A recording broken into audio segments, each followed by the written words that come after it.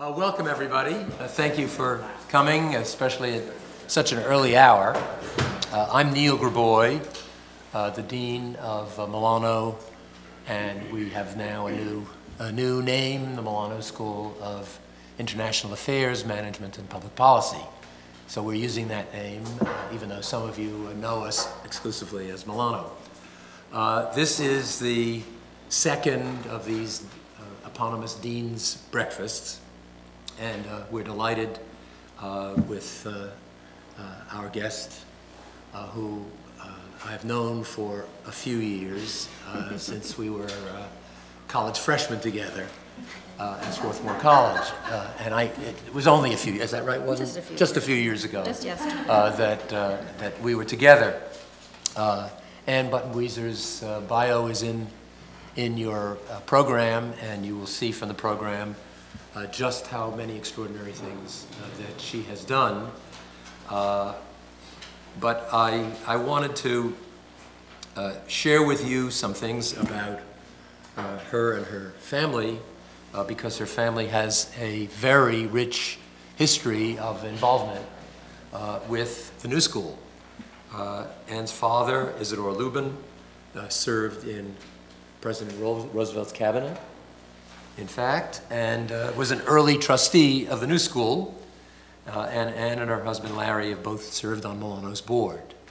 Our paths have kind of intersected in ways that I did not know, I'm sure Ann didn't, and that she has been teaching at Columbia. I've taught at Columbia. She's associated with the New School. I'm associated with the New School. We were at Swarthmore together. So something was fated that Ann and I should be sitting in front of you. Actually, Ann and her husband have been very generous to the New School, and in 1997 they endowed the Isidore Lubin Fellowship to memorialize her father and support PhD students in the urban policy program at Milano. And to date there have been 14 Lubin Fellows, and I think there are 4 here today. Elizabeth Ann Cucaro, Megan Reese-Gavin, Tom Jacobs, and Jeanette Rausch. Jeanette is one of them?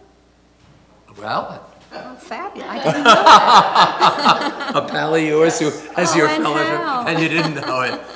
Well, heaven's it's sakes. great. So we're delighted to have everybody here. These coffees are really intended to bring important thinkers to the New School, granted early in the morning so that everybody's free, if you can drag yourself out, and the quality of the people who are involved in these breakfasts is such that, in fact, we are seeing some really impressive people. What we're going to do is, I will introduce Ann by saying, here's Ann, and I think we'll have a film first, about how long? It's about a half an hour. About half an yeah, hour. I'm going to say a couple of words in that. And then Ann will make some remarks. This is being taped. Consequently, in the question and answer period after Ann's remarks, I think you're supposed to go up to that microphone so that the tape will be available to others to enjoy what we're enjoying in person. So with that, Ann Buttenwieser, we're delighted to have you. And I've only seen her once in a few years at a reunion of some distinction, so it's a great pleasure to have Ann Buttenwieser with us. Well, I'm delighted to be here, Neil. And I'm particularly delighted to talk about my most favorite subject and my 5th child. I'm going to start with a parable that I found online recently, and it is just so fitting for this subject. And excuse me if I read it. In the year 2011, the Lord came to Noah, who was now living in Australia, and said, "Once again, the earth has become wicked and overpopulated, and I see the end of all flesh before me. Build another ark and save 2 of every living thing, along with a few good humans." He gave Noah the blueprints, saying, "You have 6 months to build the ark before I will start sending rain in Queensland for 40 days and 40 nights. 6 months later, the Lord looked down and saw Noah weeping in his yard, but there was no ark. "Noah," he roared, "I've started the rain in Queensland. Where is the ark?" "Forgive me, Lord," begged Noah, "but things have changed. I need a building permit." "I've been arguing with the boat inspector about the need for an onboard sprinkler system. My neighbors claim that I violated the neighborhood bylaws by building the ark in my backyard." Then the local council and the electricity company demanded a shed load of money to cover the costs of laying power lines. What should we have here? The trade unions say, "I can't use my sons. I have to have only union workers with ark building experience. Immigration is checking the visa status of my workers." And he goes on with this assorted environmental and animal rights constraints. "So forgive me," I said, "but it will take at least," Noah said, "it will take at least 10 years for me to build the ark." I started the pool. It took me 27 years. Suddenly, the skies cleared over Queensland, the sun began to shine, and a rainbow stretched across the sky. Noah looked up and in wonder and asked, "You mean you're not going to destroy the world?" "No," said the Lord. "The Australian government beat me to it." So instead of a lecture today, I've got a video to show you that will probably stimulate a more useful discussion afterwards. I believe the process of creating the floating pool is very pertinent to students and faculty alike here, as I know many of you work in or are interested in public service and government and not-for-profits. This project was created and managed by a not-for-profit, and we worked with every imaginable city and state agency, and we had many of the same problems that Noah had with his ark. So can somebody put this thing in for me?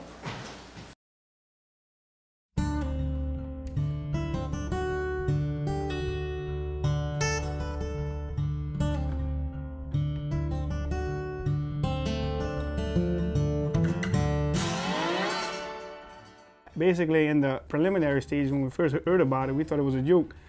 It was like a floating swimming pool. I mean, here in South Louisiana, I mean, anywhere there's water, you can pretty much swim, you know, so.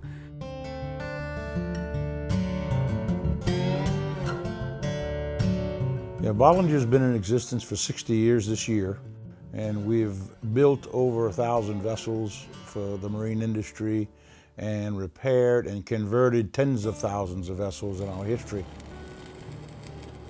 This floating pool project is probably one of the most unique projects we've ever tackled. You need me to boom up a little bit where you can get more flow on the bars, or you good right there? There's something that's very appealing to me about taking on projects that just seem too difficult to do, too unrealistic.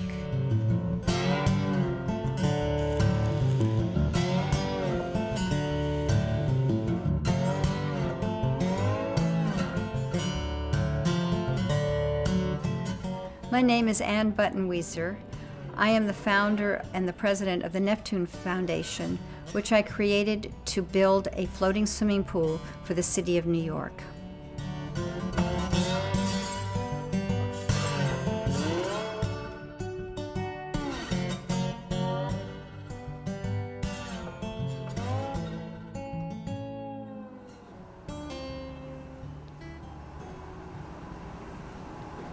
Well, this is a big problem.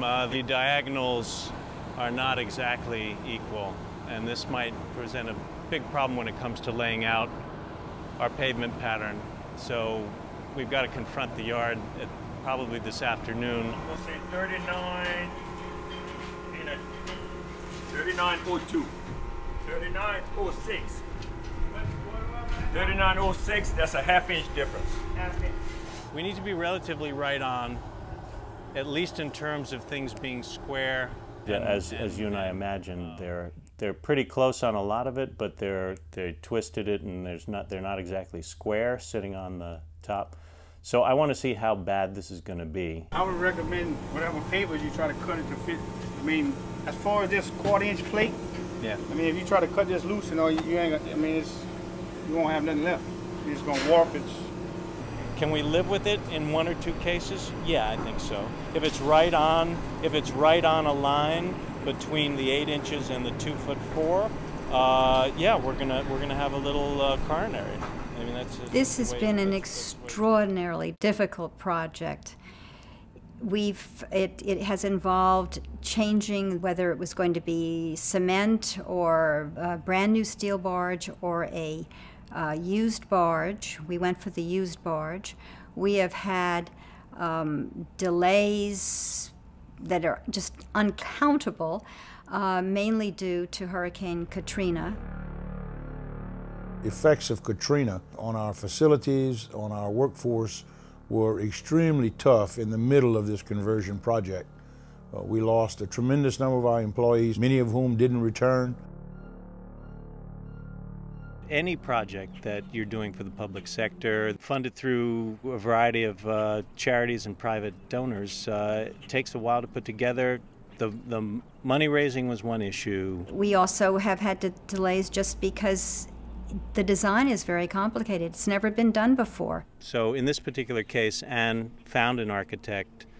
I mean, 7 years later, I can't say this is a lucrative project. There's no way I've been in it for the money. I had carte blanche to do what I wanted to do as long as I could meet the budget. So for me, this is why I'm an architect, to take on projects like this. These are, in maritime construction, these are called stiffeners.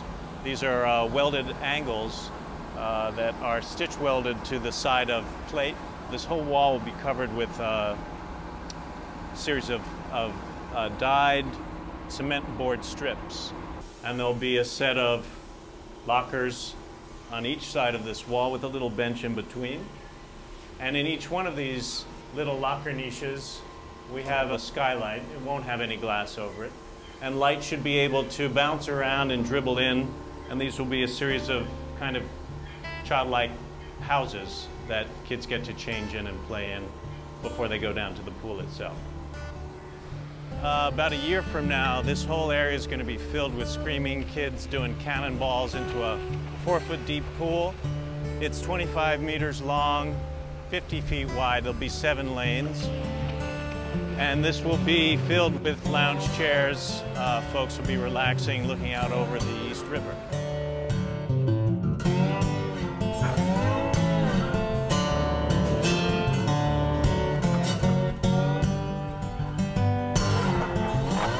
We are planning to open the pool to the public in 2007, Memorial Day. And as of now, we're on schedule. I have days when I am so discouraged I wanted to, as I say, throw the baby out with the bathwater. But this is a fabulous project, and it's something that I have wanted to do now for 26 years, and we are going to do it.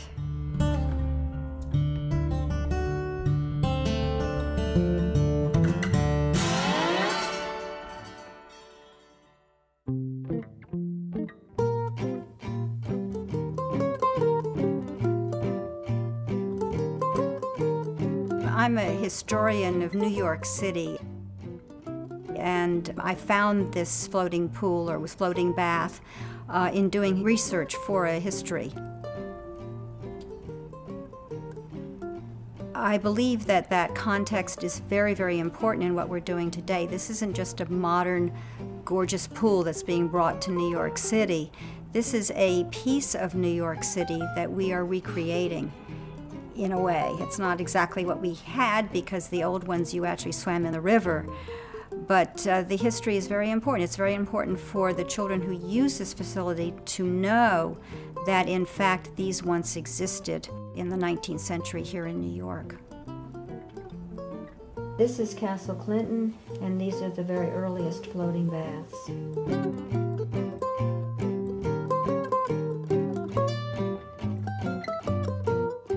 The original ones there were two of them down at the Battery. They were privately run by two dentists, and they were used to bring people to refresh themselves in the sea, the salt air. It was supposed to make them healthier. And believe it or not, there were once 15 floating baths, as they were then called, in the city, and they were placed outside of the tenement districts. There was an Irish bath, and there was a German bath, and there was an Italian bath, and they didn't mix. These were actual pools that were on sort of pontoon structures that had dressing rooms. And in the center, in the early days, they had river water in them. At their high point, ironically, they were closed down because the health department discovered by placing red dye in one of the sewers in the Lower East Side, it ended up down at the Battery in one of the pools. They closed up the bottoms of the pools and did reopen them within a year, but there were only 5 that were retrofitted and reopened. The last floating pool was closed in 1935. There were 3 of them that Robert Moses kept when he was building the West Side Highway. The community over there had been closed off from going to the river, and he put 3 of the baths together and created a club for the people, the residents of the Upper West Side. I spoke with him before he died, and I said, "How come you didn't keep them?" He said, "I got money to build in-ground pools. We didn't need them anymore."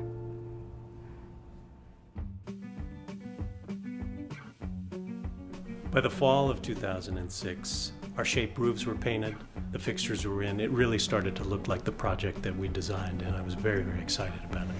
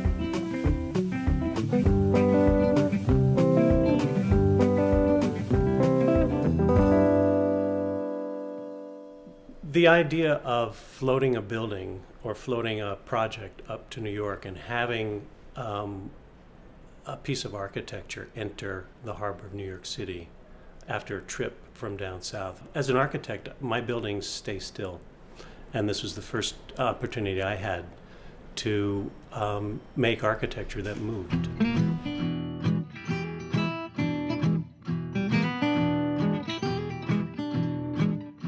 When the barge arrived in New York, it was late and we had been waiting for it all afternoon. I jumped up and down and screamed. I said, "There it is, there she is, she's here." And everyone said, "How do you know that's her?" And I couldn't miss it because I knew what the structures were and what they looked like. And furthermore, you could actually see the pool from where we were standing. And it had water in it from the Gulf.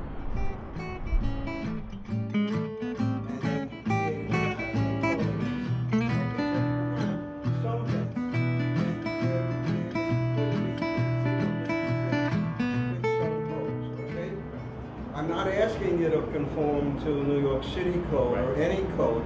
I'm asking you the question of, will there be sewer gas? This is a unique job for us because it's on a barge, a ship, and I've never had to do plumbing on a ship, and that shouldn't make it that much different, but it does. It's unique. We've done buildings over water. We've worked under buildings. And the problems related to this are very interesting. The need is to first satisfy somebody that you're not going to get sewer gas or you can get sewer gas. The other part... What a unique... listen, it's absolutely beautiful. We're in Lower New York Bay. We're looking across at the Manhattan skyline. You got a swimming pool. You're on the water. You got the city on one side. The juxtaposition is absolutely tremendous. I like it. Great idea. Oh, it's like nothing I've ever worked on before. I can't think of anyone who said, oh yeah, I know all about that type of thing, I'll help you out. Everyone's like, whoa, okay, that's interesting. Concept of the boat, a pool on water is strange. Very strange, you know? Well, it's the first I ever really see, so I kind of like it. Before I thought about it, I didn't really see the sense in it, but now to really see everything else that it's really doing, you know, I think it's fun.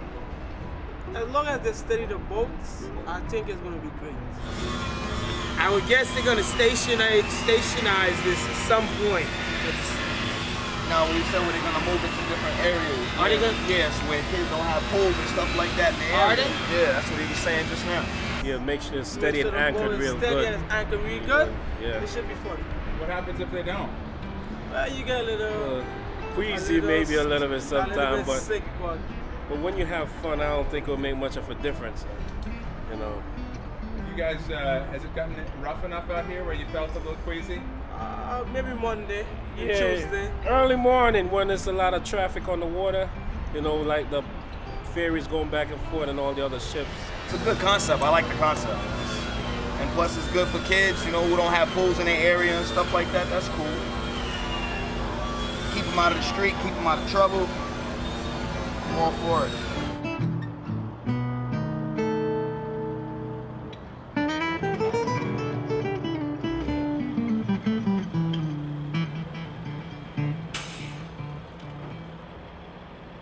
So we finally bring it to New York. All you've got to do is add water. It's a pool. It'll happen. As it turns out, though, a whole bunch of regulatory agency approvals were necessary. Construction issues were way behind schedule, and we still didn't have a site as to where to put the pool or whether we were going to even open it in summer 2007.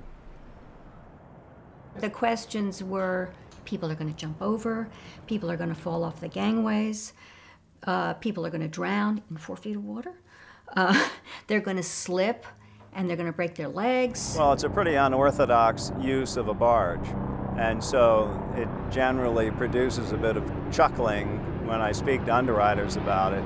Nobody wanted to give us insurance this summer because nobody had ever figured out that there could be a pool on a barge. The Neptune Foundation was fined $20,000 by the State Department of Environmental Conservation. They are in charge of things that are in the water, in New York State waters. This was very frustrating for us. We didn't quite know what we could do to convince them that this was the beginning of opening up New York City's waterfront to recreation. There's one other project which I'm going to be starting very shortly, which is a book about this whole process. I think it's a very good learning experience for other people, and it's going to be called No Good Deed Goes Unpunished. Years ago, when I had the idea of doing a floating pool, I would go to meetings with city officials, with community groups, and they would say, oh, here's the floating pool lady. And it came time to name it, and Jonathan said, oh, Ann, you just have to call it the Floating Pool Lady.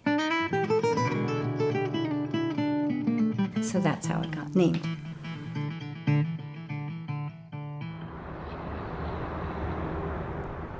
In the process of redesigning the barge, we were a little saddened to have lost the history of it being a cargo barge. And what we've been able to do is literally to drop the surface of that cargo barge, and you can see as we walk remnants, reminders of its variety of voyages. When it's filled, it's almost a magnifying glass. The water magnifies this history.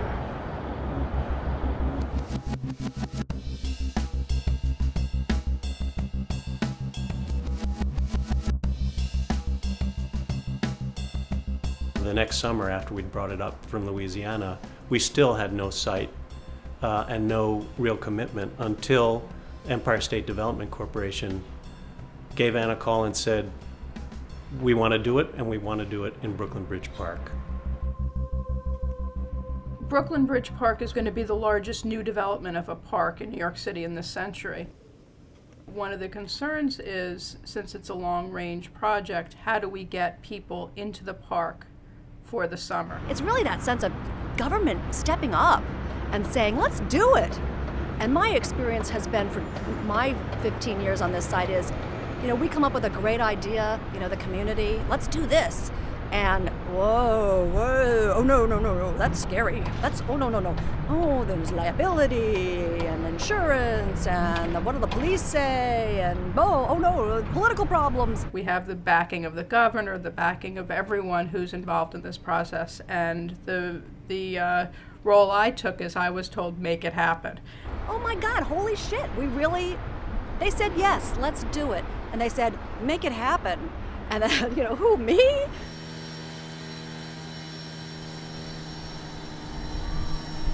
"26 years ago, I saw a drawing of children swimming in these funny structures, and I really had no idea of what this was going to be, and furthermore, I had no idea of what it was going to entail to make it be.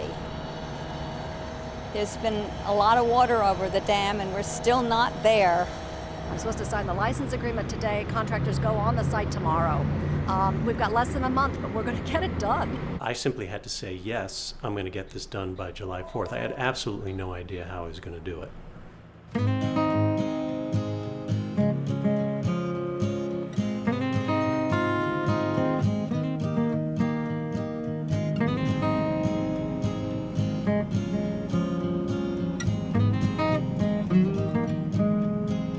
Everything's coming together very, very quickly. This is what we call a charrette. It's all out, deadline, and it has to get done by July 4th. We've got all the electeds, that's what they're called. The electeds are coming on July 3rd to cut the ribbon.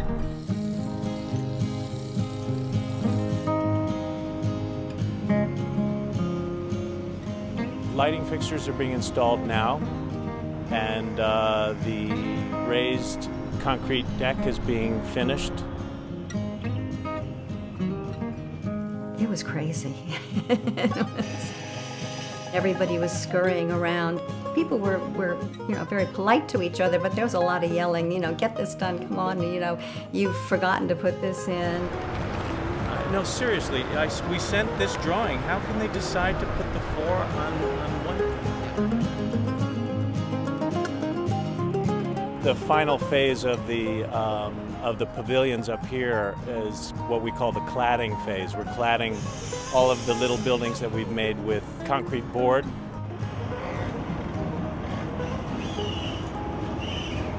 But what happens if we're ready to, we want to open on the 4th, they do their walkthrough on the 3rd and they find 4 or 5 things that need to be corrected? They better be corrected in a hurry, because they have to sign the back of the permit to operate.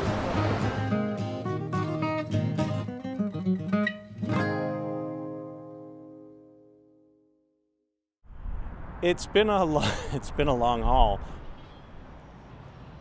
I have to say that I feel a sense of gratification. I ultimately think it's luck.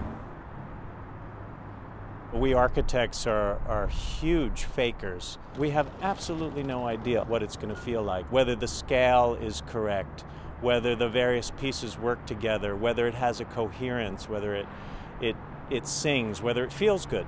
I'd seen a model, but that doesn't really mean too much. And the day that I came to the opening, and it was so gorgeous. I mean, anybody who saw that pool commented on the architecture. It was so beautifully done.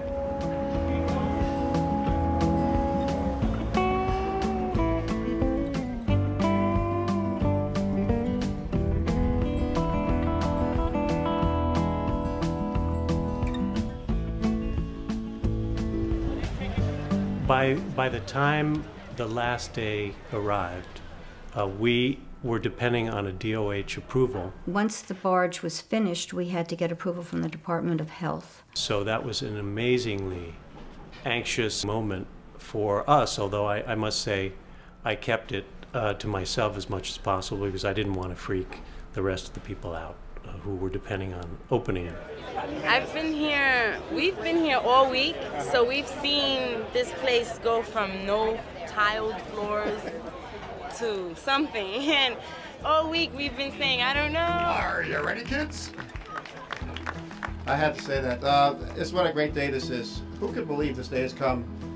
It takes people of extraordinary vision to get things done, and I want to just be sure that we salute the vision and the tenacity of Ann Buttenwieser for envisioning a waterfront that would bring people back and take away the commerce that has dominated it for 400 years, ever since the Dutch set up shop here. Brooklyn is famous for its bridges, and this project represents one of the best kinds of bridges there is, a bridge between the public and private sector, creating a partnership that gets things done for the betterment of all.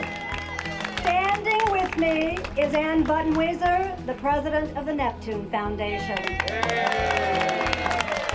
And the woman whose 20-year vision has bound us all together. And we'll come back. We hope it'll come back to other parks. For instance, Barretto Point Park in the South Bronx. And the South Bronx has no swimming pools. It wasn't until an hour and a half before we opened to the public that we got a final okay from the Department of Health.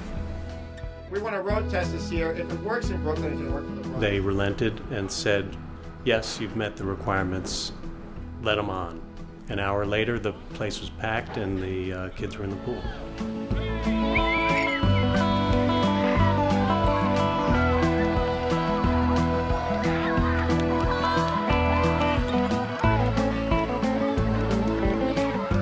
And then finally, the beautiful moment of seeing colored shirts on kids sitting up on the stadium steps and folks jumping in the water it was delightful.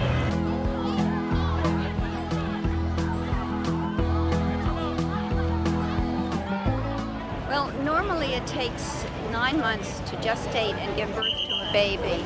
My baby took 27 years, and here it is, hooray.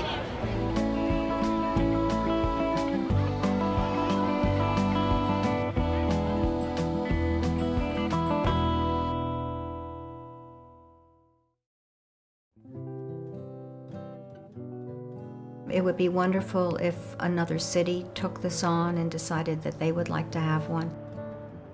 It's an idea that can be done inexpensively, much more inexpensively than building an in-ground pool.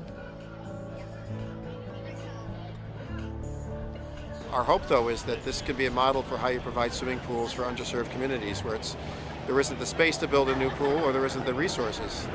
This is a great solution. The city's got hundreds of miles of waterfronts, and we're hoping to bring it to the South Bronx next year. We're working with this city DEP to get some connections for that and get a pier rebuilt.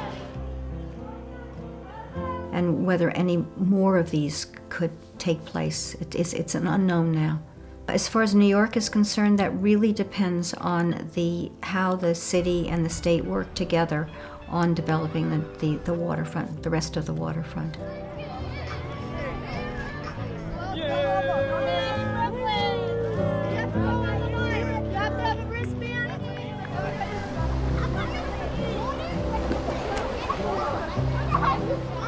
Looking back on all of this, I'm very glad that I persisted.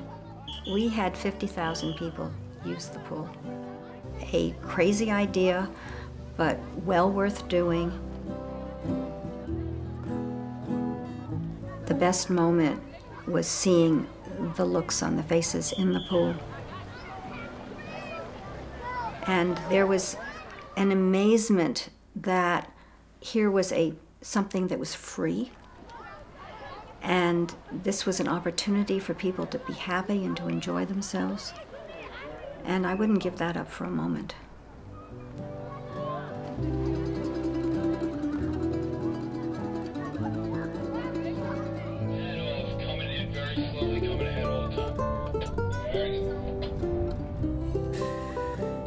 Finally, the summer's over. It's a big success. Tremendous amount of satisfaction from my end. But when I had to watch the pool leave our berth on Brooklyn Bridge Park and go off to its winter home in Bayonne, I really felt kind of loss for a while, until I got back to projects that had been neglected for some time, because that one was so much fun to work on.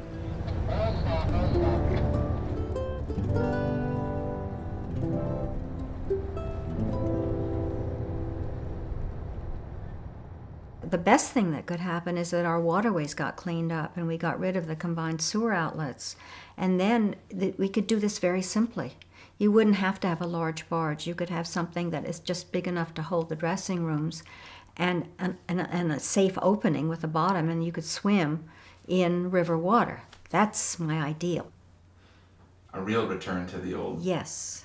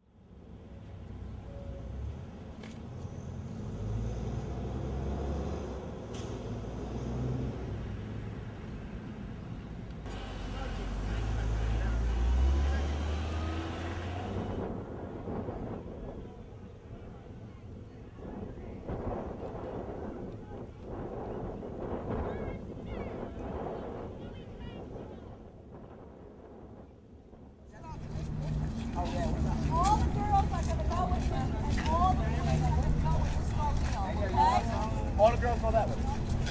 All the boys?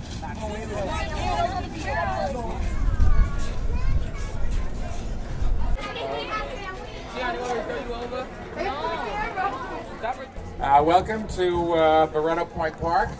The 7-lane, 25-meter-long pool is the brainchild of Ann Buttenwieser, who is also with us today, looking very elegant.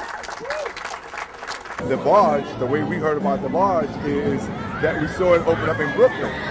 And we saw relatively the same type of festivities that you see here out in Brooklyn. Now, I won't say that we were jealous. No. We were envious. And that's a good envy. This will bring people down to the waterfront and make them advocate for change. It's a political idea. We're planting the seeds for a little political revolution. Resistance against the forces that have created the lack of opportunity, the lack of access, polluted waters. This is the reason why this barge is so important, is because it lends to this notion that here in the Bronx we have to change our spirit. It confirms that while we've had many decades of struggle, that the people of the Bronx, the children of the Bronx, deserve the very best like any other community. This barge is absolutely beautiful. This barge is state of the art. And more so than the everyday swimming that's going to go on here, what's going to happen is that our kids are going to have this sense of change of spirit about who they are as Bronxites, what is expected of them. And when we change that spirit, we can change anything.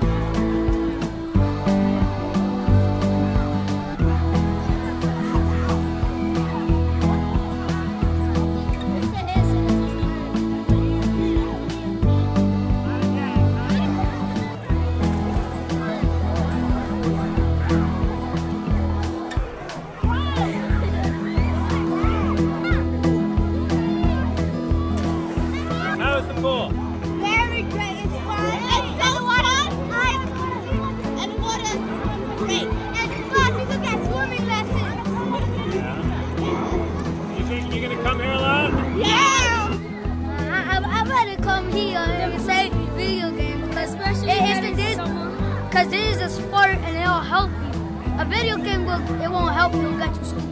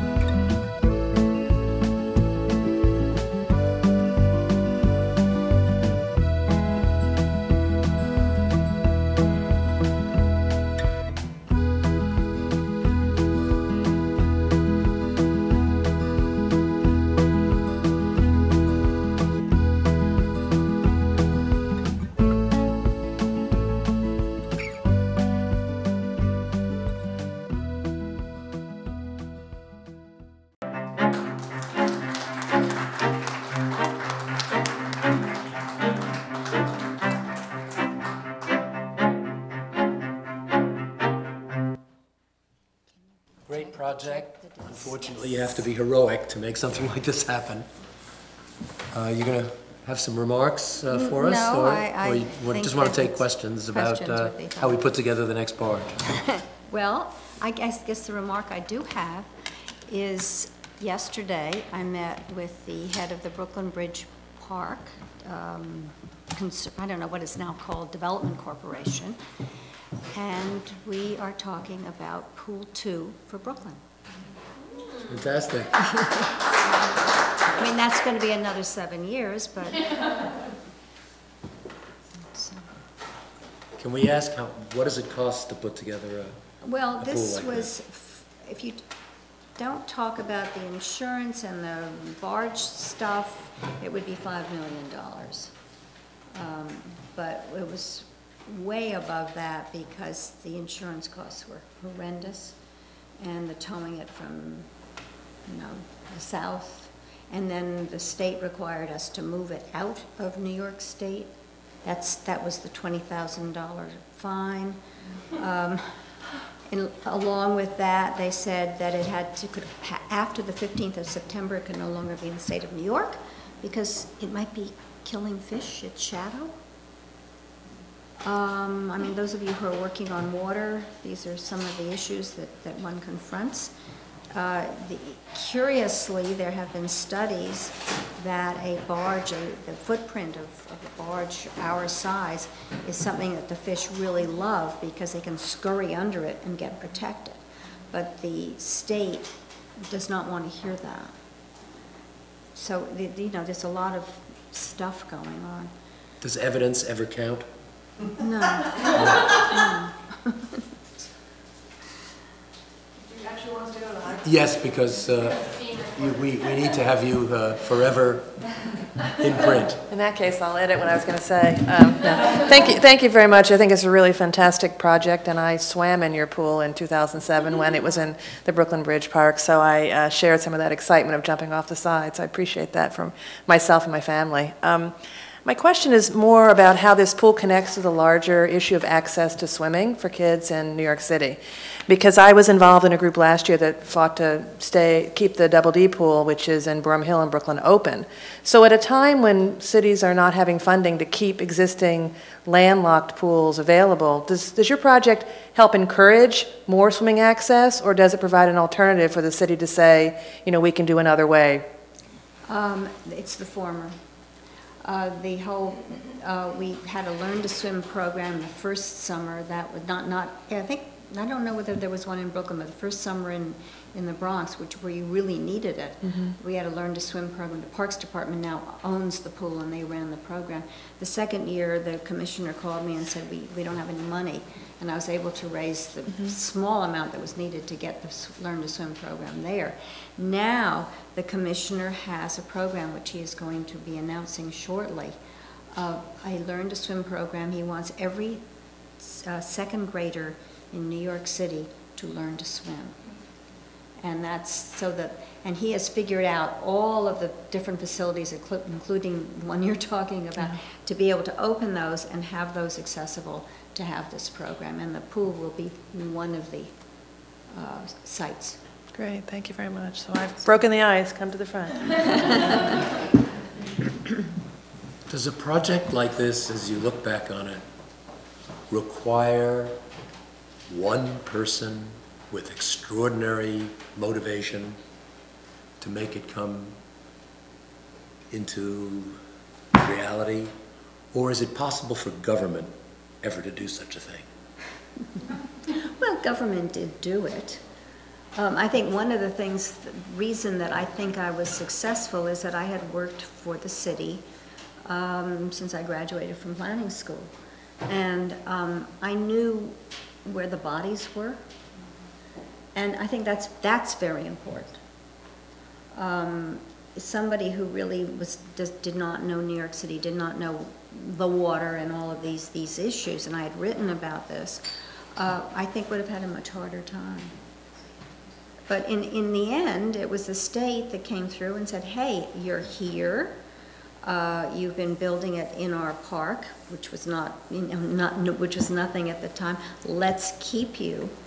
And it was, if they hadn't said yes. And then when I started this, way before I had even built it, I went to Commissioner Stern, who was then head of the Parks Department, and said, Henry, I'm going to build a floating pool. Would you take it? He said, well, as long as you raise the money to run it.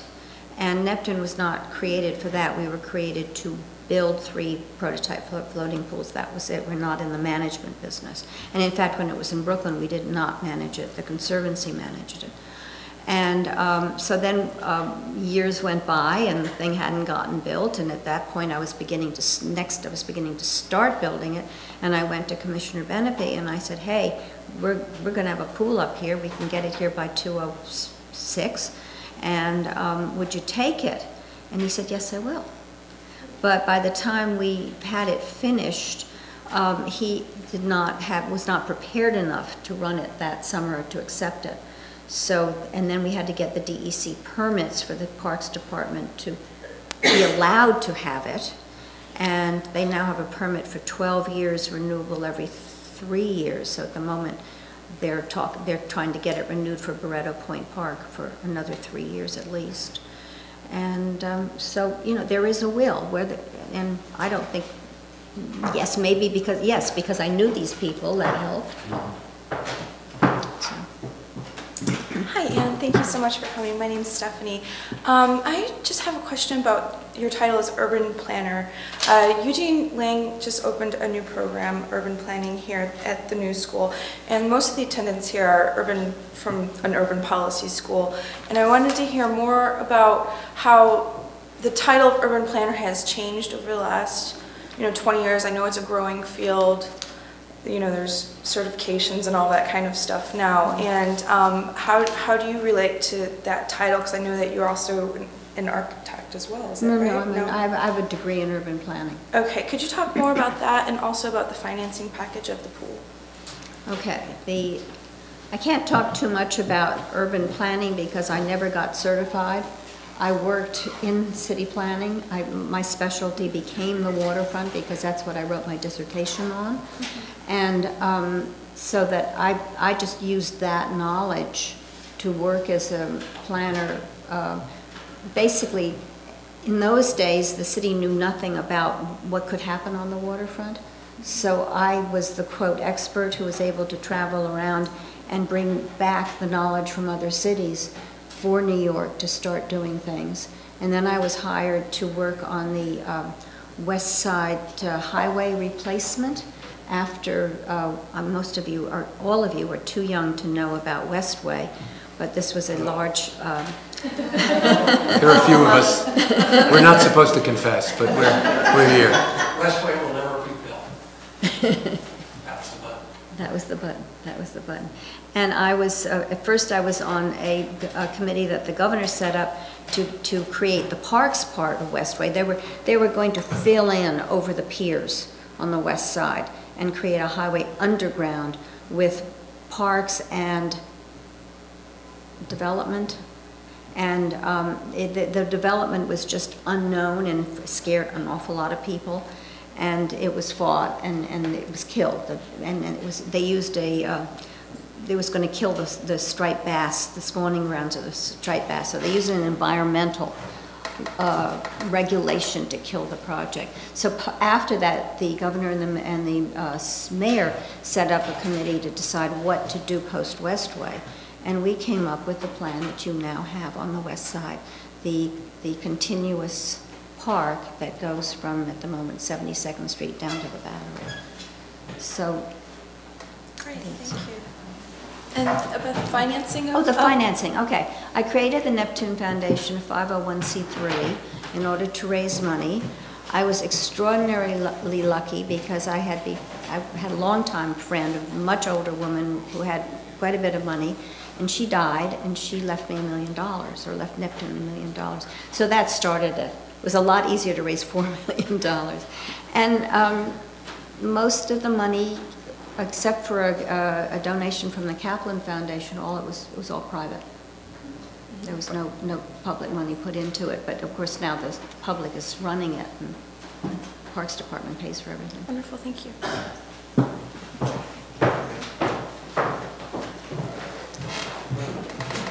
Hi, my name is Megan Gavin. I'm a PhD student here.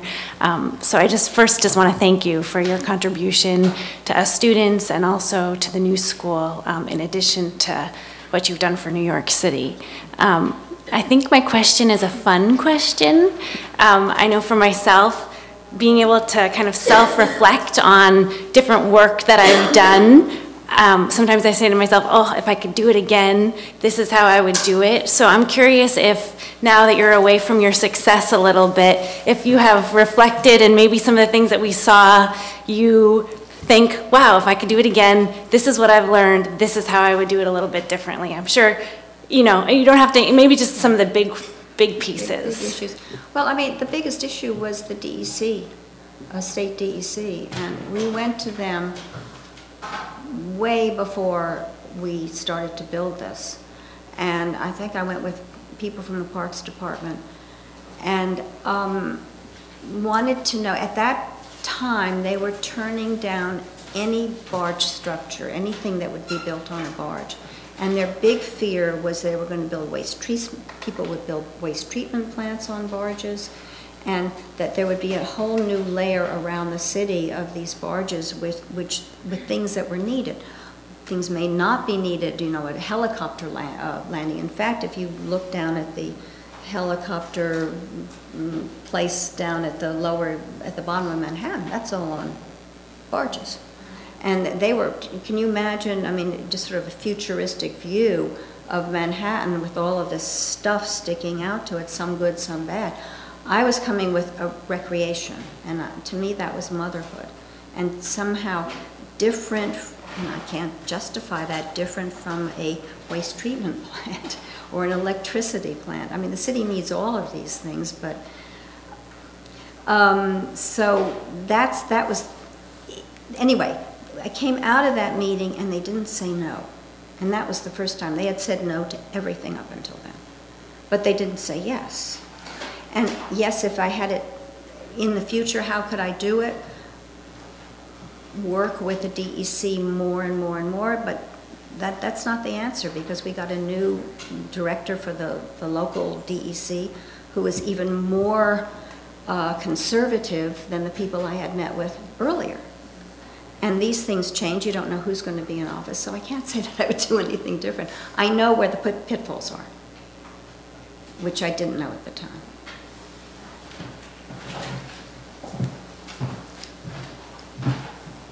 Hi, thank you. That was very nice. My name is Bob Buckley, and I'm here at the New School. I guess I have an interpretation that may be wrong, and I'd like you to comment on, and a question that's related to it. And my interpretation is that this wouldn't have happened unless you made this bet, that you were betting that it was a good idea and that ultimately they would agree with it, and that you put the resources there to, in effect, make a bet. And so that's a much larger question about how things change and those types of bets, and what do you think of that? And then secondly, did you ever get to the point where you thought you lost the bet, where you thought it was, they're just going to stop me, the way your prologue suggested? 2 weeks before it was supposed to open, we had been working with the Empire State Development Corporation to get the permit from DEC to open the pool. And I had been told, stay out of it, we're going to deal with it. And they knew from day one that this was the make or break. The state knew this. And we admitted this, we all knew this. So 2 weeks before, I got a call from Avi Schick, who's probably many of him, he's now head of the Lower Manhattan Development Corporation. He was head of the Governor's Island for a while. He's a very well-placed state official. Saying, well, we've solved the problem, and the state is going to levy a $50,000 fine 2 weeks before we're going to open. And I said, and who's going to pay that? And because I had said from the very beginning, you know, if this is going to be, you're going to deal with this, you're going to pay for it, or else we're going to share this cost. And he said, you are. At which point I hung up the phone and burst into tears. And you know, that was it. So I have a board, and I called my board and said, this is what they're saying, and they said, you can't open it. You cannot use our money to do this. So we negotiated and got it down to $20,000. And I went back to my board and said, well, it's now $20,000, I'm going to pay it. And they said, no, you're not. And I said, we have to open this. I said, we've got to show that this is a success, and we've got to get the constituency out there for it. And once that's happened, there's no turning back. And they said, okay. So that's your answer. Making a bet again. And I want to tell you all that she was instrumental in the very, very beginning of all of this. So good to see you again. Jeanette Roush, a PhD student in Milano. I was just curious, you know, when you hear about Robert Moses opening a pool every week with the mayor there, you know, back in the 1930s, if you think like administration, like if there was administrative change that really, you know, and in some ways Bloomberg has changed a lot of the thinking about recreation and the arts and such, though a lot of it relies on private support, not just public support. So I was wondering how you thought the leadership sort of in that manner. And then my other question, which I completely forgot now, so maybe if you answer the first one. You're not asking if we want another Robert Moses. Well, you know, the first half of Robert Moses' life was great, the things he did for the city. It was the second half where he got too full of himself, is my belief. But. Well, the class I teach at Columbia, the first thing they have to do is read Jane Jacobs, and then at the second half of the semester they read Robert Moses. And the assignment is that they must follow a project that is in the works, whether it's a new hotel or whether it's something on the waterfront, whatever it is. And I asked them, and they need to find out all of the cast of characters and what are the problems, and at the end of their searching through this, I said, you know, where do you come out, on Jane Jacobs' side or on Robert Moses? They all want a czar. Well, part of that is planning. Planning is easily done if there is a czar. If you have, but my dissertation is on public participation in urban land use development, so I'm not proposing that. But my second question was state DEC. And I think in the 1970s, all these environmental acts came in and people thought that was a great success. And now I know there's committees working on, should we even continue having environmental impact studies? Are they just being used as ways for the public to stall good projects? Are they providing any environmental benefits? And we had some of the same experiences with the Harlem River piers, where we had to put an extra $400,000 to just put piers in the water for the fish. You know, that's taxpayers' money. And so I'm just curious if you think, you know, what you think about sort of the whole environmental legal system for the federal government, you know, really having to be rethought, especially in this global warming climate. The thing that has always bothered me the most was using the environment as something to stop projects, and certainly they've been, the historic preservation laws have been used in the same way. And that's not what they were set out to do. The question is, how can you change things around for just using the floating pool to say, okay, a recreational facility is okay, but that's not going to open the door for your heliport or your waste treatment plant or that. That's where you get, it's a sticky wicket. Thank you. And of course, they give the same argument for a 4-foot overhang for a pedestrian. Oh yes, that was. Walkway around on the waterfront as, a pool. So. Well, we need the studies to prove that the fish, in fact, like these things. And maybe they will come out and say, no, they don't, in which case, okay, now we have to think about another way to do it. Hello. Hi. My name is Blaise Resta. I run a program called the Community Development Finance Lab at Milano. And first of all, your poise and tenacity are like infectious. It's really, it's like... You're going back to New Orleans, huh? Yeah. Well, I actually just got back last night from New Orleans, and so I have two questions. The first is, I want to make sure I heard you correctly in terms of cost from both a capital and an operating side of the coin, that a barge is cheaper to build and cheaper to operate than the current pools in the system, or not? No, the answer is cheaper to build, yes, because if you build it on land, first of all, you've got to get the land. Uh-huh. And at the time when we started this, the cost for redoing, what is that big pool in McCarran, was $8 million versus maintaining something that is in ground. I mean, you have to paint it, all the kinds of things that you would do every year you do here. But there's also the wear and tear of it being in the water, and those are sort of unknowns at the moment. Okay. And my second question is relating to Neil's comment is, my first thought, my head is always thinking crazy thoughts, but was that, you built it in Louisiana, and there's, the same kind of access issues to recreation that you have here in the city in New Orleans, and you also have a lot of waterfront in New Orleans. So has anybody asked you about, looking at the feasibility? It's a lot less of a distance to move from one spot to the other. Guess what? When we finished the pool and we still didn't quite know where we were going to go in New York, and Katrina had happened, I offered it to the mayor. Okay. They couldn't get their act together. Well, that's definitely, but nobody has expressed any interest to you since that time. No, not since that time. Okay. Great. I'd like to talk to you. Got some interest.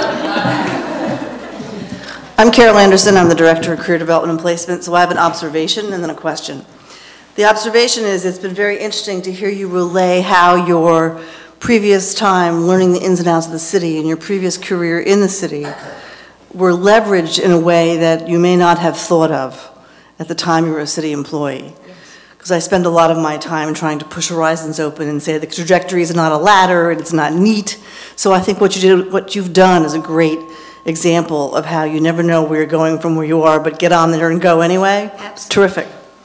And my question is, since I live west of the Hudson, what is so different about the water in the Hudson that New York said no and Bayonne said come?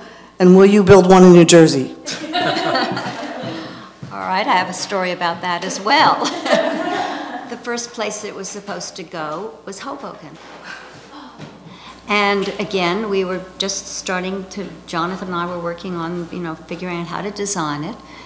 And a friend of mine he was a lawyer, he is a lawyer over there, and he said, he had worked on the Port Authority piers in Hoboken, which was then Port Authority, and so he really knew those piers, and he said, let's get it to Hoboken. So we met with the mayor, who was all for it. We even had the people who were designing, the architects here in New York who were designing one of those recreation piers, even had cut out a niche in the design for the pool to sort of nestle in there and just stay. And then the mayor got ousted for something.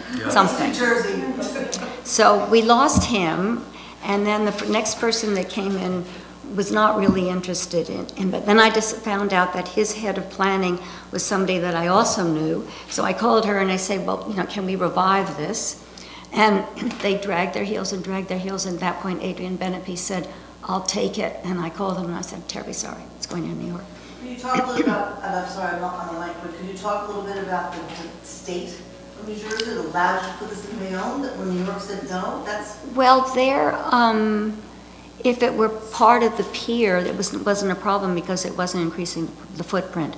And we never got as far as the state DEP or whatever it's called in New Jersey.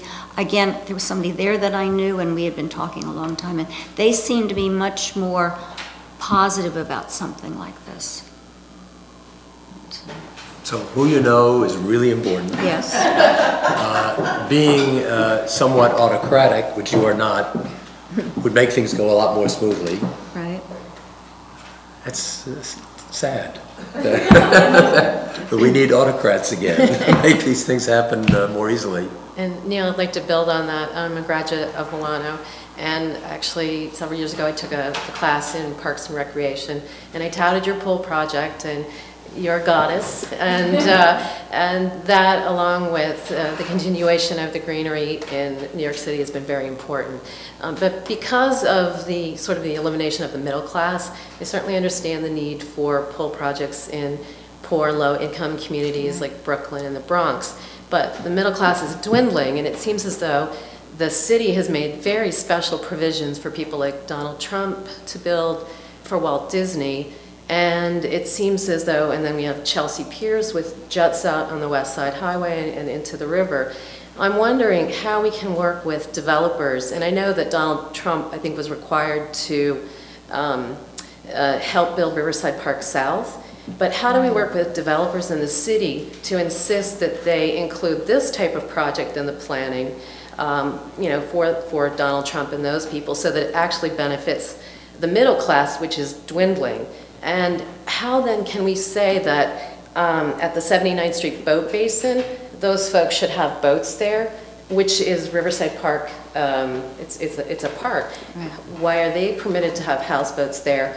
And that serves a very small population. Why do we not have a large pool there that's installed to serve a greater community? So those are just some questions. Well, two things is the pool can't go on the west side because, particularly within the West Side Park, because that is a environmentally protected area, and the laws about that would be even more complicated. The story about the, and Jeanette may know more about this, or your Parks Department, the 79th Street Boat Basin, that was a whole political thing. All grandfather. Yeah, exactly. We sue them regularly.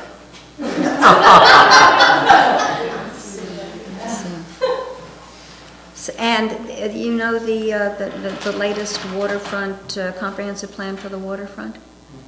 Take a look at that, because I think that some of the answers to your questions would be in that. I think Amanda Burden is very conscious of this. Any other questions?